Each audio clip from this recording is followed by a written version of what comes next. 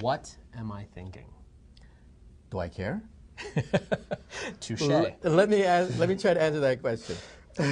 At Brown University, we've taken a stroke victim who is paralyzed, cannot interact with the outside world. We put a chip in the left part of the brain of a stroke victim who's paralyzed, connected to a laptop. In 3 or 4 hours, the person began to move the cursor on the laptop. The person can now answer email, do crossword puzzles, surf the web, do all sorts of things that you can do on a computer. Now think for a moment, what can you do on a computer? Everything.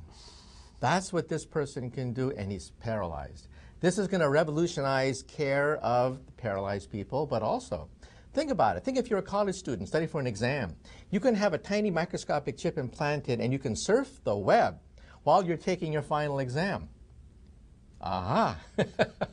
Every kid is going to want this if they have the capability of, without anyone noticing, a microscopic chip placed in the brain that will allow them to download any movie, any website, any piece of music, any exam question, just by thinking about it. Are you endorsing cheating? No, I didn't say anything like that. Nowhere did I use that word. Okay. But let me also say something about lying while we're talking about morals. Okay. Using an MRI brain scan, we can now show that when you tell a lie, your brain lights up like a Christmas tree. When you tell the truth, it's just a little feeble light bulb going off. We can tell the difference now between lies and the truth. When you tell the truth, it's effortless.